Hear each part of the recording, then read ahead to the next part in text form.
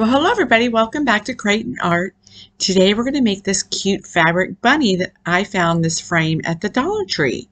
So you're going to need one of the frames, a poster board or some foam core board, piece of ribbon, some black yarn and different fabrics, and a couple buttons for the eyes. You're also going to need your glue gun and some glue sticks. So let me show you what you're going to do today. You can take the frame and use it just like it is and cut the back out. Or I already made one, and I made a bunch of these with fur, and I did a workshop, and I also have a video. I'll put that link down there. If you want to make it look like the one on the right that I'm going to use today, you can go watch that video and see how I made that. So the first thing I'm going to do is I'm just going to use a little bit of hot glue, and I'm going to glue down some of this polyfill right around the face part.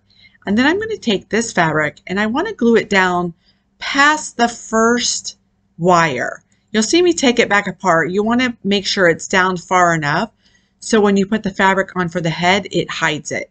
So then you're going to fold it over on the back, put a little glue, and just work your way around, trying to keep it from puckering too much. Add some more glue and fold the fabric around. So just keep doing that to the ear, and then we're going to flip it back around and go back to the front side. And this is where I'm going to take that back apart, and I want to pull it down further. So you want to glue that down farther down. And I just took my pair of scissors and snipped that little edge right there to put it down past the ears, in between the ears there.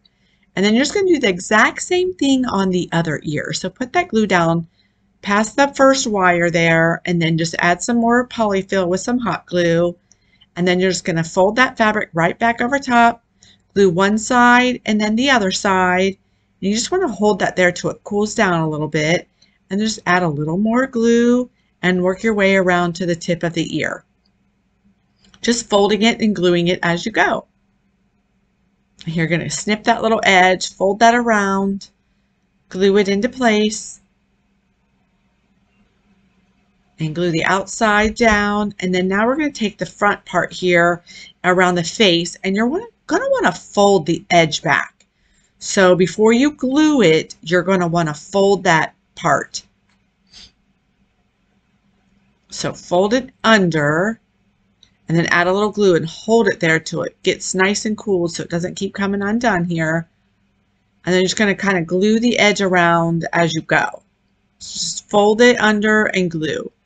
And then you're just going to glue it around the bottom. And you're just going to keep tucking and pulling. I like to do kind of symmetrical. It keeps it uniform looking and less puckering. So just keep checking on the front side. And then you're just going to pull it, glue it, pull it, glue it. You're just going to keep doing that all the way around. Trying to keep the puckering on the back side of it.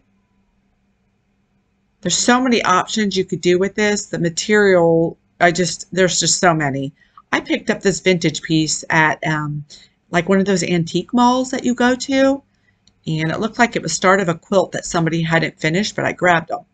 Anyway, so I went ahead and going to add these buttons and make some whiskers out of that thick yarn.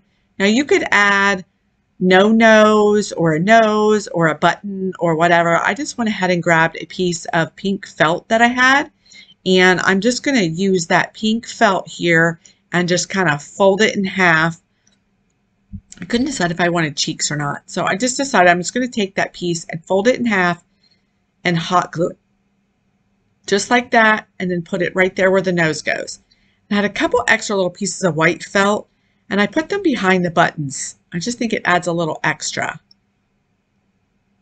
This bunny rabbit kind of reminds me of Hello Kitty version, but I think it's super cute, you guys. Now you could add a mouth if you wanted. I just kind of wanted to keep this one a little more simple. But if you go take a look at my other video, you can see that we did extra things and added different eyes. But I just wanted to keep it simple. And I think it turned out super cute. So if you guys like what I'm doing, subscribe to my channel. Thanks for watching.